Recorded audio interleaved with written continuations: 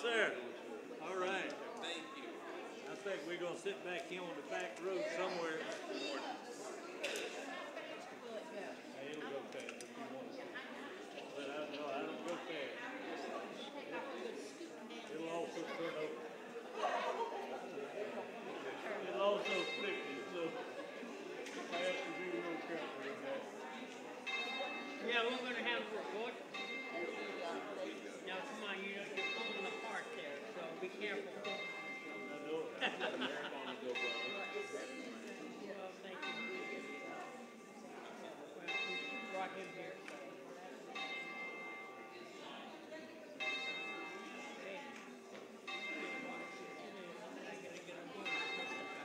Good to see you, Mr. Danny. Well, somebody has to get me out now. That's what Dave's coming about.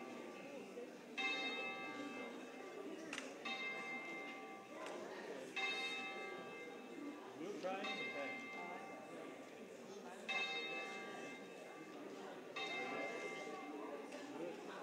Go ahead in there.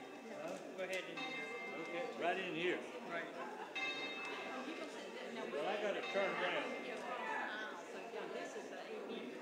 Oh, was it the AM? I mean, you got to be careful back here. Oh, I know. I just gave you a tip. You want me going first, or you want it? Yeah, you go ahead.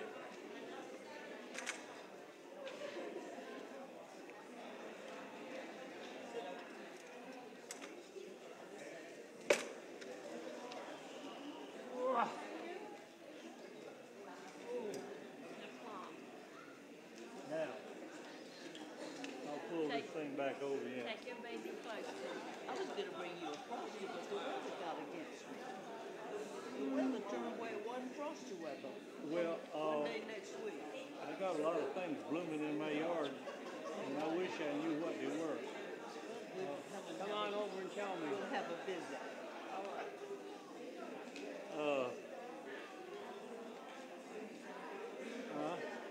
So we're back here on the back road. Yeah, it's easier to get out with these things we got instead of trying to get down there and get behind everybody. I'm trying to figure out, do I want to get a broom or something and sweep that No, I grass? talked to Ed, and I went and opened the janitor's room for him where he can get a dust off. Okay. And he said he would take care of it after church. Oh, great. I don't have to worry about it. He can maneuver a lot better than we can. Oh, I absolutely. told him that you would put 2 chairs out there. You don't want nobody to gash up the tires. And I told him if I'd have had some combs, I said I looked in the furnace room back there and all, and I didn't see any combs. We'd have tried to get some out there. He said he didn't have a key to the room. I said, well, I'll go get the room open for you. I got my key. He still works. Oh yeah, the key works to the rooms. The same one that used to open the church. I say they're rather slim. Good morning, and welcome to Trinity United Methodist Church. So glad you decided to come and worship God this morning here in this place with these people. A few announcements for you. One, you should have a handout in your bulletin, or maybe it went out last week. But the Good News class is inviting widows and widowers to a luncheon next Saturday. So if you are one of those things, make sure you get information and talk to Janet. Where'd Janet go? Oh, Janet's not here. Talk to Dave. Find somebody. Kathy, anybody. They'll answer your questions. Next is, as part of our journey through Lent, many of the connection groups are reading a book called Reckless Love by the new bishop in Florida, Tom Berlin, though he wrote it before he was sent to Florida. He's from the Virginia Conference. It's all about how to be love. So that'll be our kind of theme as we're going through Lent. So if you would like to read the book or find a group to discuss it with, make sure you talk to me. The books are about $15 each, so if you can reimburse the church for your copy, those can be found down the hall in the Welcome Center. If you would like to pick one up, if you would like to find a group, If you are not in a group or not in a group that's doing the book, make sure you talk to me. We also have a quilt this morning, thanks to our quilt ministry. Well, there goes the flyer. It's a beautiful quilt of blues and yellows, and it's for Leland Ferguson, whom I do not see this morning. And it says, "Heal me, O Lord, and I shall be healed. Save me, and I shall be saved. For you are my praise." Jeremiah 17:4. Let's pray over this quilt. Almighty God, we give you thanks for the cotton plants as they grew the fibers. We give you thanks for all of the hands that turned those fibers of cotton into cloth. And we give you thanks for the hands which lovingly sewed together this quilt, that it might be an article of love to remind your servant Leland of your love for him. Lord, we pray that it will be a way for him to feel your love. We pray this in the precious name of Jesus Christ. Amen.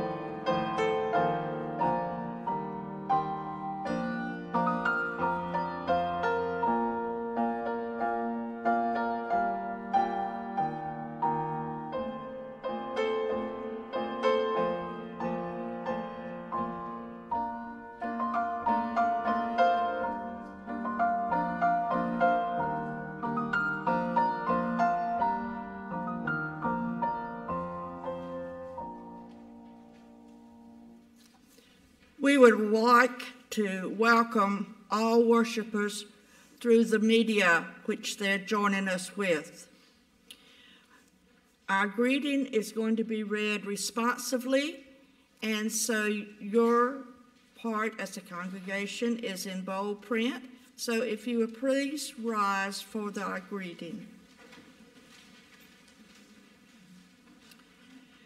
People of God, on this wilderness journey, what will you eat? The word of the Lord is our daily bread. People of God, in this time of temptation, how will you live? Our faith is in the faithfulness of God. People of God, at this kingdom crossroad, whom will you serve? We worship the Lord our God alone. And join us in our first hymn, Depth of Mercy, found on page 355.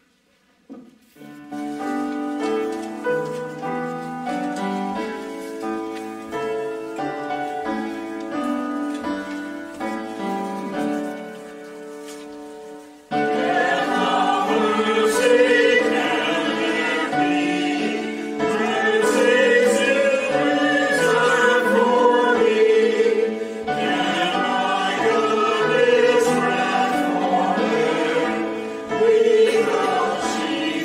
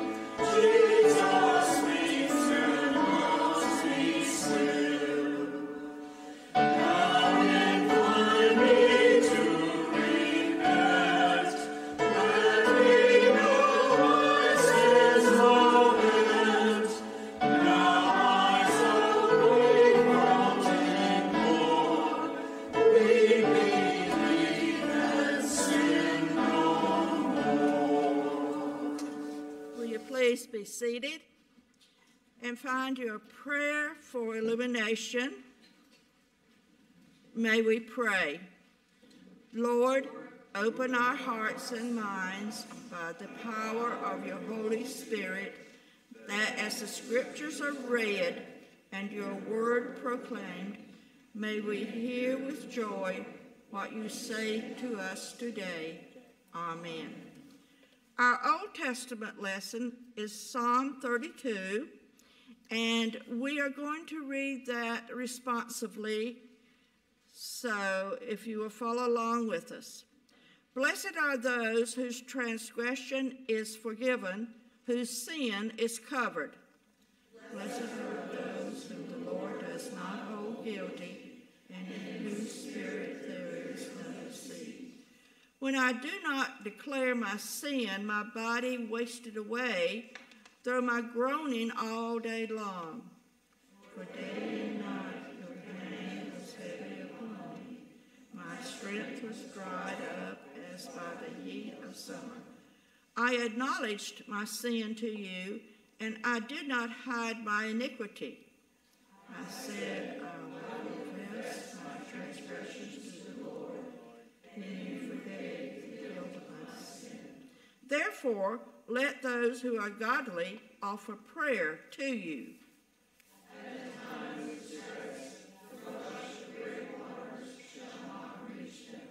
You are a hiding place for me. You preserve me from trouble. You encompass me with deliverance. I will instruct you and teach you the way you should go.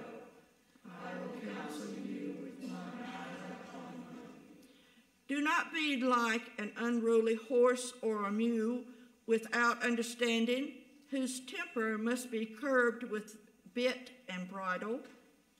Many are the pangs of the wicked, but steadfast love surrounds those who trust in the Lord. Be glad in the Lord and rejoice, O righteous. Shout for joy, all you upright in heart. Our New Testament lesson is Romans 5:12 through 19, and you may follow along as it is being read. Therefore, just as sin came into the world through one man, and death came through sin, and so death spread to all because all have sinned. Sin was indeed in the world before the law, but sin is not reckoned when there is no law. Yet death exercised dominion from Adam to Moses, even over those whose sins were not like the transgression of Adam, who is a type of the one who was to come. But the free gift is not like the trespass, for if the many died through the one man's trespass, much more surely have the grace of God and the free gift in the grace of the one man, Jesus Christ, abounded for the many. And the free gift is not like the effect of the one man's sin, for the judgment following one trespass brought condemnation, but the free gift following many trespasses brings justification. If, because of the one man's trespass, death exercised dominion through that one, much more surely will those who receive the abundance of grace and the free gift of righteousness exercise dominion in life through the one man, Jesus Christ. Therefore, just as one man's trespass led to condemnation for all, so one man's act of righteousness leads to justification and life for all. For just as by the one man's disobedience the many were made sinners, so by the one man's obedience the many will be made righteous. May we be blessed through the reading, listening, and believing of his word. Amen.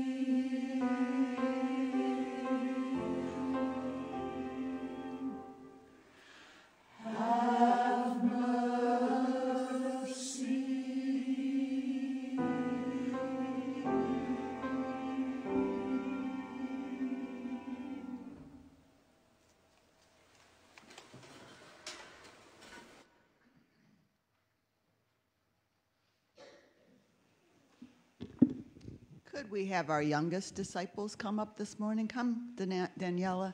Come on, boys. Okay, we got one here. Oh, good. Oh, you brought someone with you. How?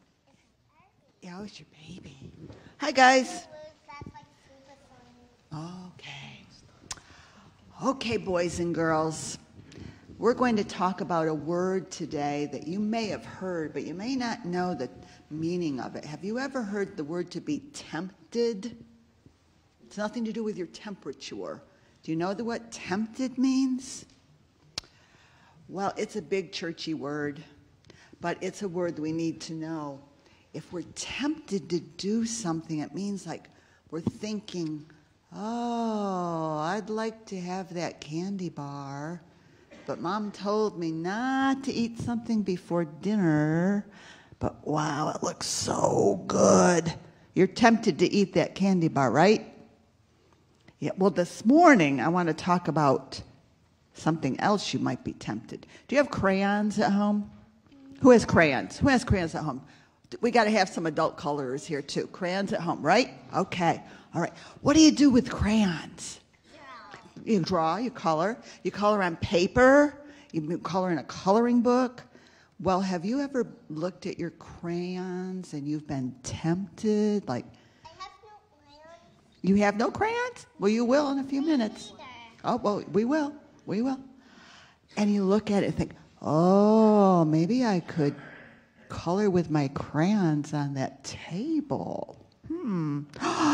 Look at the wall in my bedroom. It looks kind of plain where Mom just painted it.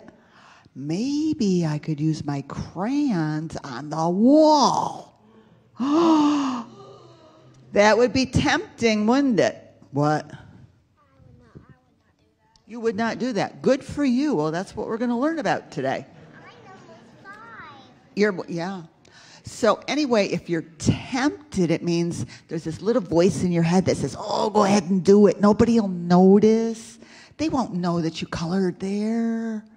And then there's another little voice in your head that says, not such a good idea. And like you said, I won't do that. You cannot erase it. That's right. Did you know that Jesus was tempted? He was tempted by the devil. He was tempted to do something against God. And just like you said, I wouldn't do that. Jesus said, no, devil, go away, because I am not going to sin against my Father God. I won't. Pastor Karsten's going to be talking to the adults about how Jesus was tempted. And when we go to children's church, we're going to talk about being tempted too. And guess what? You're going to have crayons to use too. How about that? You think that's a good idea? There's crayons for you. Okay, and crayons for Daniela. And crayons for you boys. And let's go see how we're going to do this lesson and learn about how Jesus was tempted. All right, are we ready? All right, shall we pray together? Let's say a prayer. Let's bow our heads, and you can repeat, okay? And all of God's children are going to be part of this prayer. Thank you for sending Jesus to live a perfect life. Thank you, God, that Jesus can help us when we are tempted. Help us to do the right thing. To love, serve, and obey you. Thank you for the love of Jesus. Amen. Okay, let's go see what we're going to do with these crayons and the story we're going to hear, okay?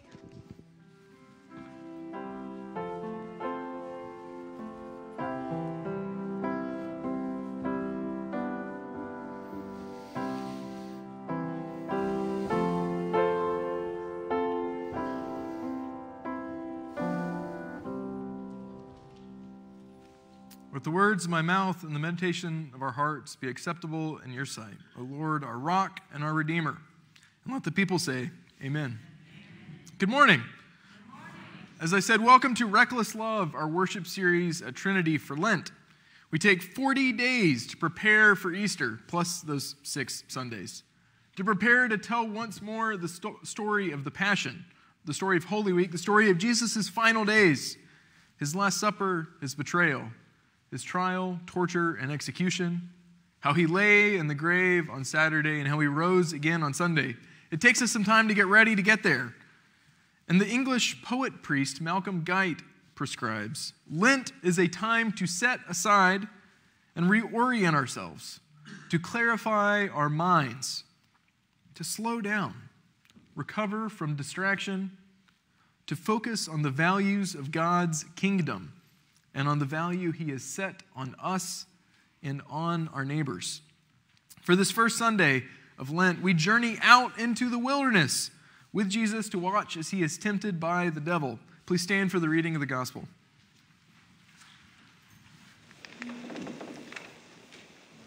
This is Matthew 4, 1 through 11. Then Jesus was led up by the Spirit into the wilderness to be tempted by the devil. He fasted for 40 days and 40 nights. And afterwards, he was famished. The tempter came and said to him, "If you are the Son of God, command these stones to become loaves of bread." But he answered, "It is written, one does not live by bread alone, but by every word that comes from the mouth of God." Then the devil took him to the holy city and placed him on the pinnacle of the temple, saying to him, "If you are the Son of God, throw yourself down, for it is written, he will command his angels concerning you, and on their hands they will bear you up, so that you will not dash your foot against a stone." Jesus said to him, "Again, it is written, do not put the Lord your God to the test." Again, the devil took him to a very high mountain and showed him all the kingdoms of the world and all their splendor. And he said to him, "All these I will give to you, if you will fall down and worship me." Jesus said to him, "Away with you, Satan, for it is written, worship the Lord your God and serve only him." Then the devil left him, and suddenly angels came and waited on him. This is the word of God for us, the people of God. Thanks be to God. You may be seated.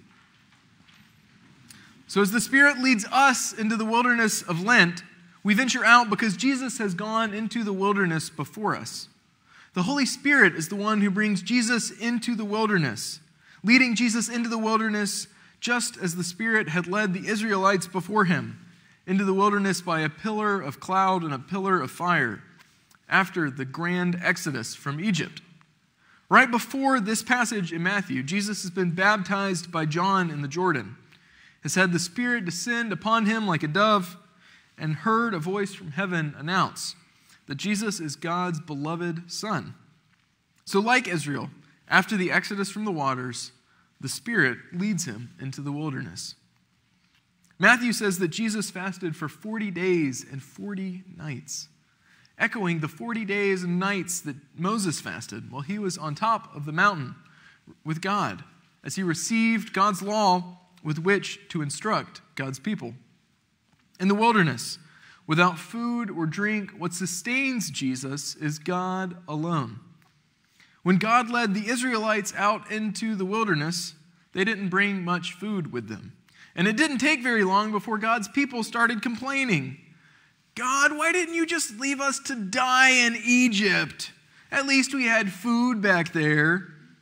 Why did you want us to die out here instead? Imagine, for a minute, that a friend invites you to go backpacking. So you all have somebody drop you off at the trailhead all the way out in the wilderness, and then you're going to head out and go experience God's good creation. Soak in all the nature, get away from it all, have a nice spiritual retreat. So you all hike all morning, you throw down a quick protein bar out of your pocket for lunch, and then you get back on the trail and you are going, you're making progress, you are young and you're fit, and you're 25 miles from that trailhead. You don't see any other hikers all day, you're way out in the boonies. But now it's getting dark. So you find a nice little spot to camp down, you go gather some firewood and your friend kind of gets camp ready. You get that fire going, you start to hear the coyotes howling, and you look across at your friend and you say, "So, what's for dinner?" And your friend looks at you and says, "Dinner? Oh, we didn't bring food." Wouldn't you start to ask some of those same questions the Israelites were asking Moses? Wouldn't you wonder why you had been brought out into the wilderness? Had you just been led out here to die? Would you still trust your friend? Those are the kinds of questions the Israelites asked, the kinds of questions we would ask. But unlike us and unlike the Israelites, Jesus doesn't do any of that. Matthew doesn't record any "why, God, why" from Jesus. He's just hungry. That is noted. He is famished. In this wilderness time and place, when he's out of his element, when he's been weakened by going without food and water, where he's alone, Jesus is famished, thirsty, tired. And that's when the devil comes. That's when he's tempted. Which is exactly how temptation works, doesn't it? Temptation is weak when you're feeling good, when you had a good meal, when you're at church, when you're surrounded by your people, when you're staying rooted in God's holy word. But when you're alone, when you're weak, when you're in an unfamiliar or threatening environment, when God feels far away, when everything's falling apart in your life, and it's 3 o'clock in the morning, and you're awake, and you can't sleep, that's when those lying voices in your head get loud. That's when the lies are at their most persuasive. It's out in the wilderness that our mettle is tested and the nature of our character revealed. It's after Job has lost everything that he's invited to curse God and die. He's not tempted to do that when he's got his life together. So when Jesus is at his weakest, when he's got nothing to rely on except for God, that's when Satan strikes. The devil suggests that Jesus could solve his little problem, that he could just command the stones to become loaves of bread, if he really is the Son of God. The devil starts putting some seeds of doubt about that identity spoken over Jesus at his baptism. After all, when God told Moses to command the stones in the wilderness to pour forth water at Meribah, Moses lost faith and he just struck the stones instead with his staff. Can't Jesus, the new Moses, do one better and just command them to become bread for him to eat? Yet Jesus stays true, and he quotes Moses against the devil. For Jesus, his status as God's son indicates his utter dependence on God, his steadfast obedience to God, not his ability to work party tricks. If he's out there to fast, he's going to fast. And famished as he is, those stones still do not yet look good enough to eat. So next, the devil tries a different tactic: protection. If Jesus is really God's son, won't God keep him from harm? How could God permit God's anointed to suffer? Why would God let bad things happen to good people? So the devil takes Jesus to the holy city, and in this context that means Jerusalem, not Charleston. Just wanted to clear that up. And it's there in the holy city, on the high place of the temple, at the focal point of Jewish religious, political, economic life. Jesus can make a statement. He can announce his campaign. He's running for Messiah in the most dramatic fashion possible. Instead of just riding down an escalator, he's going to leap from the temple's heights, the devil suggests. And God's angels will catch him and set him gently down, and everybody will know that Jesus is the Lord's anointed, that he is blessed and highly favored, that Jesus is the one that God has sent to redeem Israel and all the world. But Jesus replies simply, do not put the Lord your God to the test. To demand that God act in big, showy ways would go against the MO of the kingdom. God's kingdom is coming everywhere all at once, but in darkness and weakness, not in spectacular entrances. Even when Jesus rises from the dead, when he's all set for his ultimate "I told you so," he doesn't, though, go over to Pilate and the high priest and say, "See, I'm alive again. It didn't work. I'm here. I told you." Jesus just, kind of goes off to Galilee and gets back together with that same bunch of misfits and sinners, his so-called friends who abandoned him as soon as the soldiers came to arrest him. That's how Jesus likes to work. But the devil has one more ploy, and it's dramatic. You can almost hear the John Williams score crescendo as Jesus goes on top of that mountain, the swelling, shimmering strings behind him. And so from this top of the mountain, the devil lays all the kingdoms of the world in front of him. All their glory. It's the opposite of the transfiguration story we heard last week. Last week, the disciples look up the mountain and there see the humble rabbi, their friend Jesus, shimmering white, revealed in all his glory. At the temptation, Jesus looks down, out, away, and beholds everything else. Instead of up to God, he looks out over the world, and the devil puts before him everything he has to offer.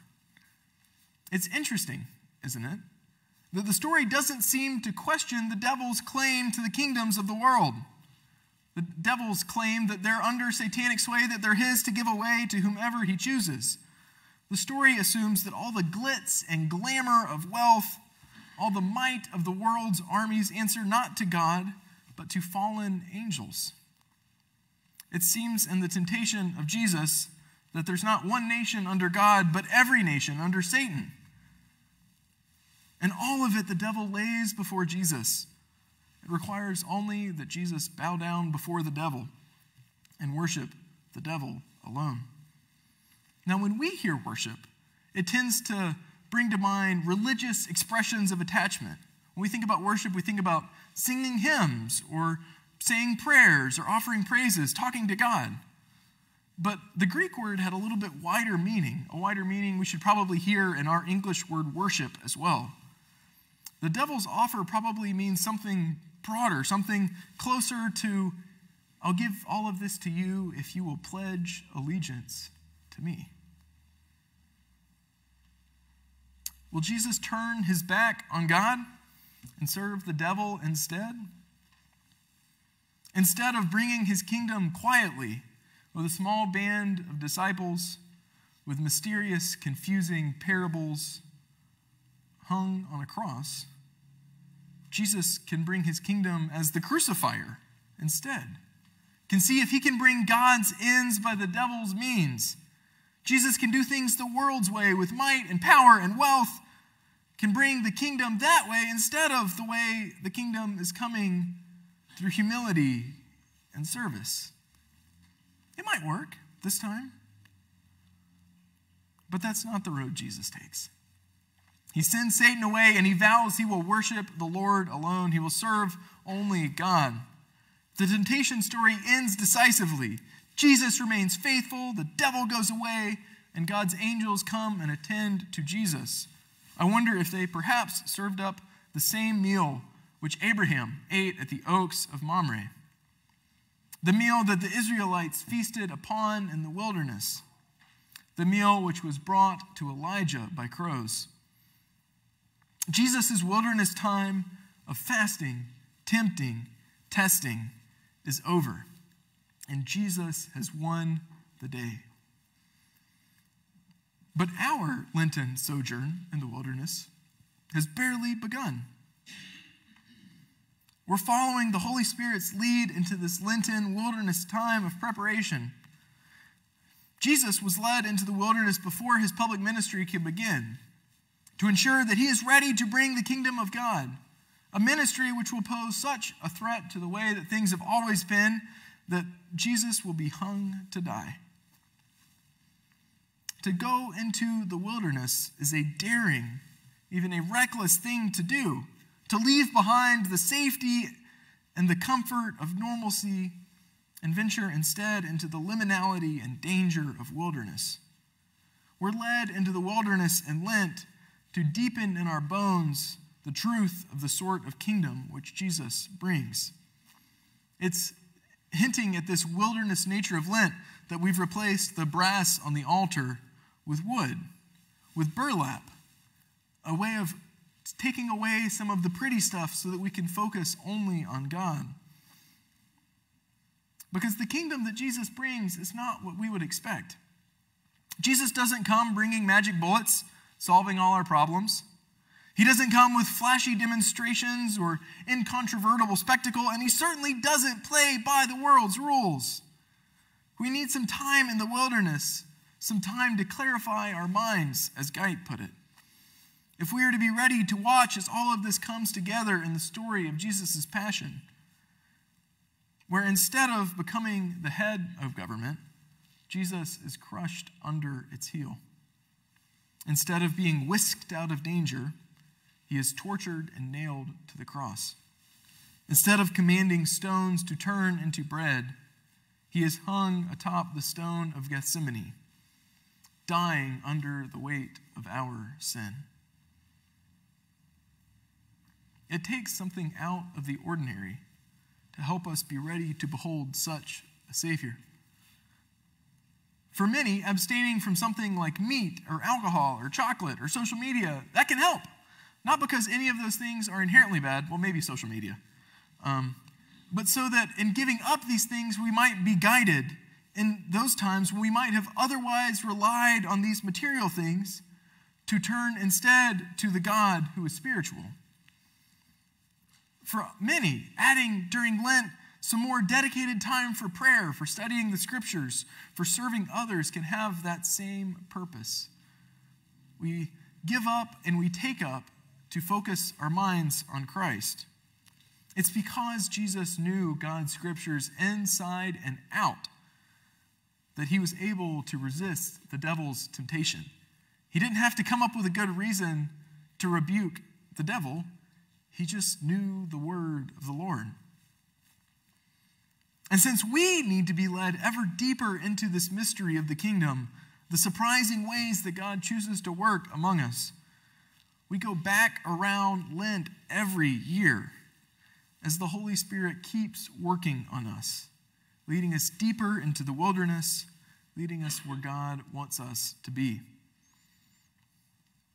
The good news this morning is that Jesus' time in the wilderness isn't just an example that we're expected to follow, because Lord knows we don't do that. It doesn't take 40 days of fasting to get me to succumb to temptation. I can do it much quicker than that. We'll all fall for far less than the offer of all the kingdoms in the world. It doesn't take that kind of a bait for us to miss the mark daily in countless little ways, individually and collectively. If this was just a parable to encourage us to resist temptation in our own lives, we would not be any closer to actually resisting to temptation, to actually having the power to succeed in that battle. We would just be more acutely aware of all of the ways that we fail when Jesus succeeded.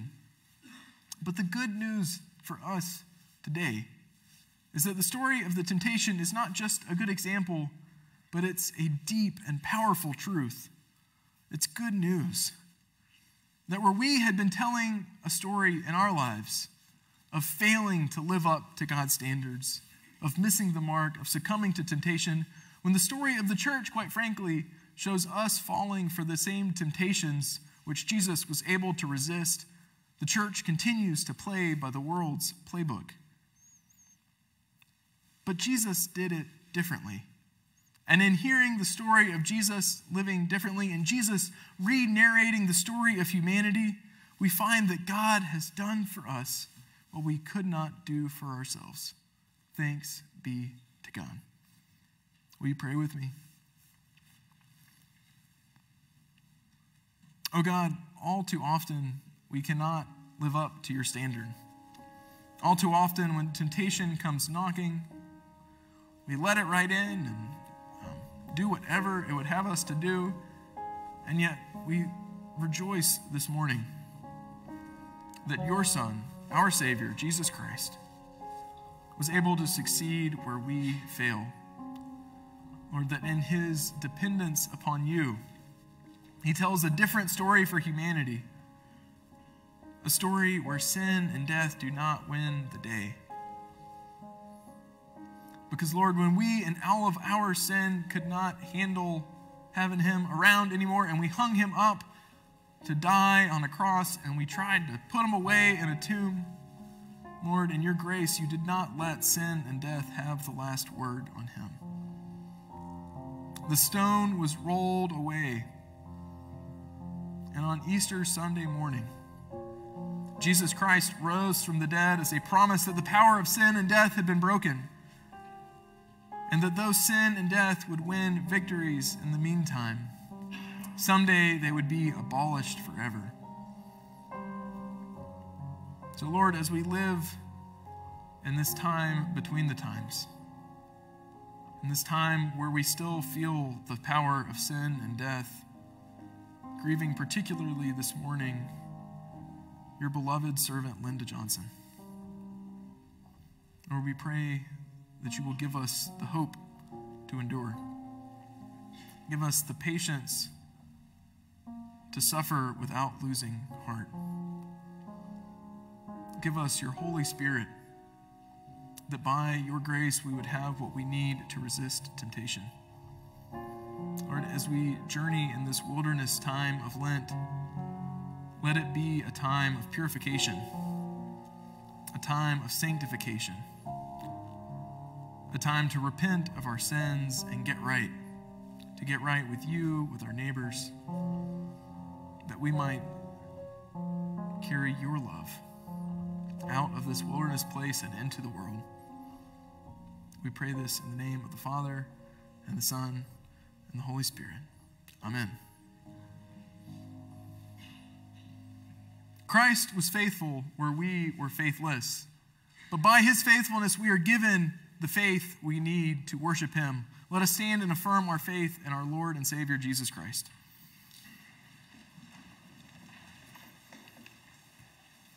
I believe in God the Father Almighty, maker of heaven and earth, and in Jesus Christ, his only Son, our Lord, who was conceived by the Holy Spirit, born of the Virgin Mary, suffered under Pontius Pilate, was crucified, dead, and buried. The third day he arose from the dead. He ascended into heaven and sitteth at the right hand of God the Father Almighty. From thence he shall come to judge the quick and the dead. I believe in the Holy Spirit, the holy Catholic Church, the communion of saints, the forgiveness of sins, the resurrection of the body, and the life everlasting. Amen. Amen. You may be seated. In the story of the temptation of Jesus, it seems that all the money and power in the world belongs to the devil. And so I would encourage you to get all that devil money off your hands and put it in these plates as our ushers come forward.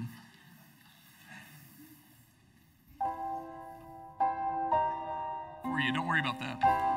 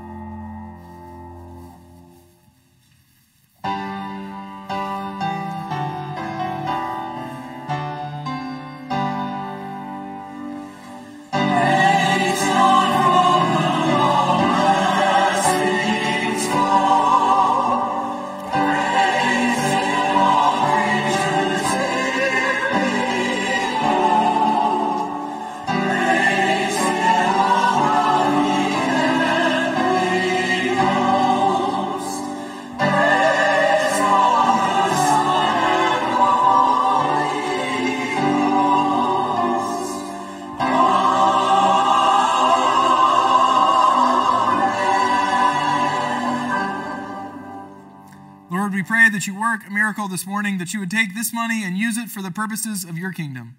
We give thanks to you. In the name of Jesus, amen. You may be seated.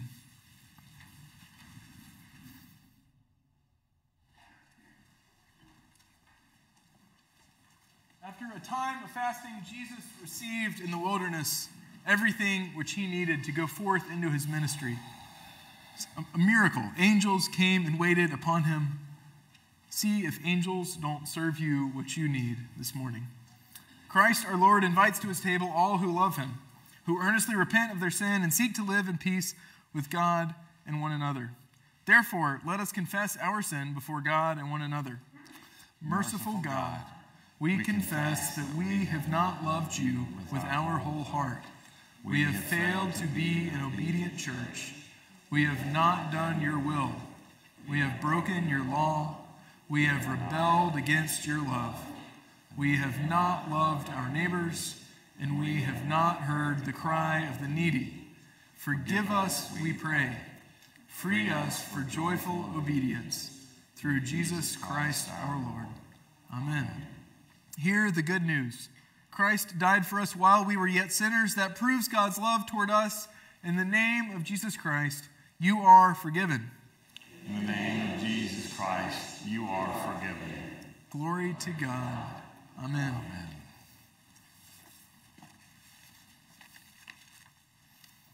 The Lord be with you. Lift up your hearts. Let us give our thanks to the Lord our God. It is right and a good and joyful thing always and everywhere to give thanks to you, Father Almighty, creator of heaven and earth. You brought all things into being and called them good. From the dust of the earth you formed us into your image and breathed into us the breath of life. When we turned away and our love failed, your love remained steadfast. When rain fell upon the earth 40 days and 40 nights, you bore up the ark on the waters, saved Noah and his family, and established an everlasting covenant with every living creature upon the earth. When you delivered us from slavery and made us your covenant people, you led Moses to your mountain for 40 days and 40 nights and gave us your teachings. You led us through the wilderness and fed us manna for 40 years and brought to us the promised land. When we forsook your covenant, you led your prophet Elijah to the mountain, where as he fasted 40 days and 40 nights, he heard your still, small voice. And so with your people on earth and all the company of heaven, we praise your name and join their unending hymn. Holy, holy, holy Lord, God of power and might, heaven and earth are full of your glory. Hosanna in the highest. Blessed is he who comes in the name of the Lord. Hosanna in the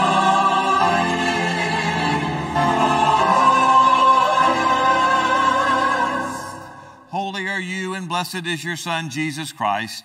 When you gave him to save us from our sin, your Spirit led him into the wilderness, where he fasted 40 days and 40 nights to prepare for his ministry.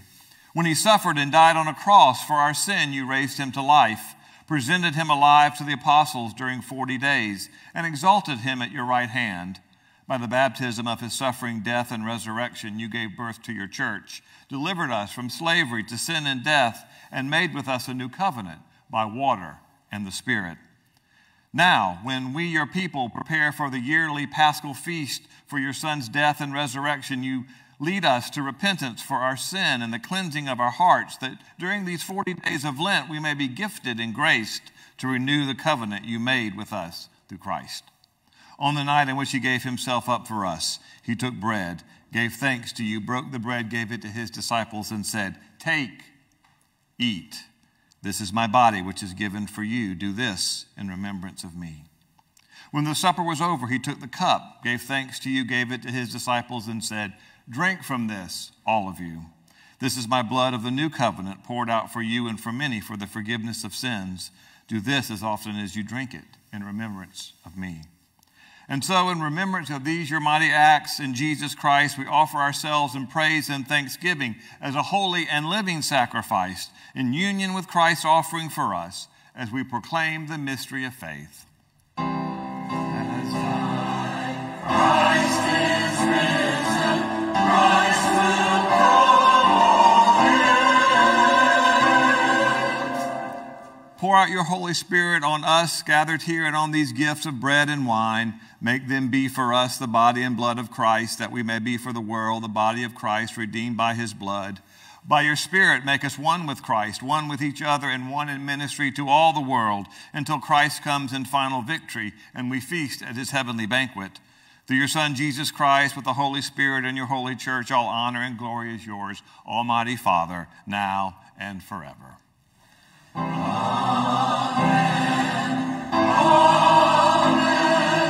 Amen.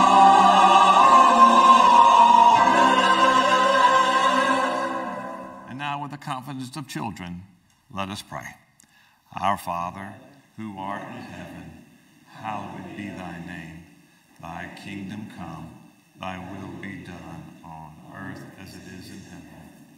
Give us this day our daily bread, and forgive us our trespasses, as we forgive those who trespass against us. And lead us not into temptation, but deliver us from evil. For thine is the kingdom, the power, and the glory forever. Amen. As this is one loaf and we are one body, we share in the body of Christ. And this is one cup, and we are one body, and we drink the blood of Christ. This table is open. All are welcome to come to receive. You'll be receiving by intention, so you'll receive the bread, and then you can dip that into the chalice. We also have prepackaged elements, both regular and gluten-free, and we also have gluten-free bread. That station will be in the center. Pastor Carson and myself will be to either side.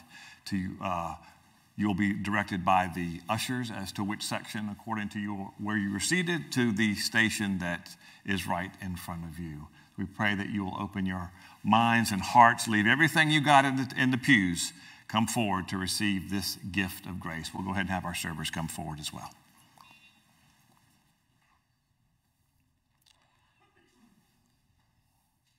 This is the body of Christ broken for you. Thanks be to God. This is the blood of Christ shed for you.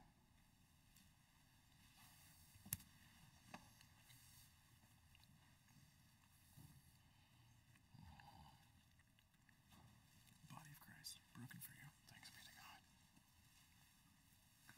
Blood of Christ poured out for you. Amen.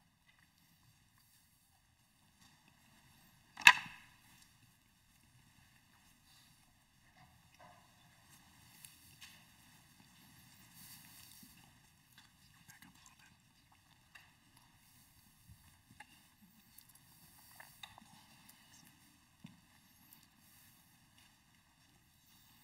This is the body of Christ broken for you.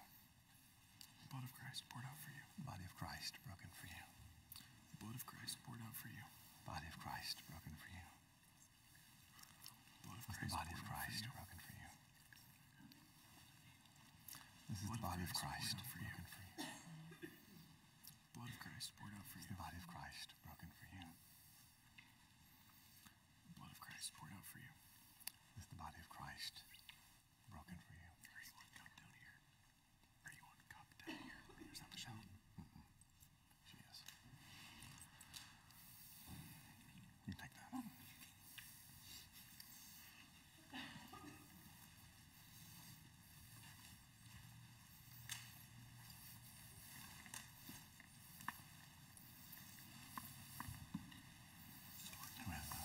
Take that, pass that along.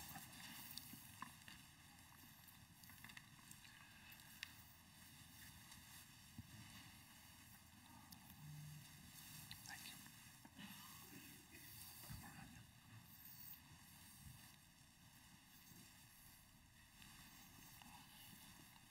All right, we'll step over here. We'll step on this side. We'll go ahead and have the choir come forward.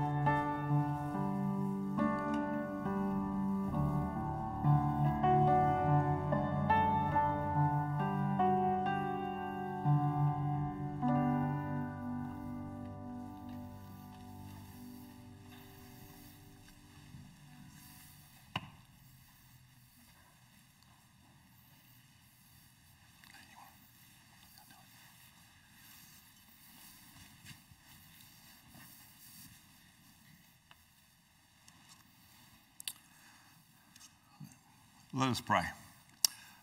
Oh God, we thank you as we are on this journey through the wilderness that you have nourished us with your body, with your blood, with your life breath. May this nourish us through this day and through the days ahead. For whatever might come our way, temptations, they will come. Knowing, though, that through Lent and through the wilderness, there is an Easter. Walk with us, journey with us. Show us and give us your reckless love. We ask these things in Jesus' name. Amen. Let us stand and sing our closing hymn, Alas, and Did My Savior Bleed, hymn 359.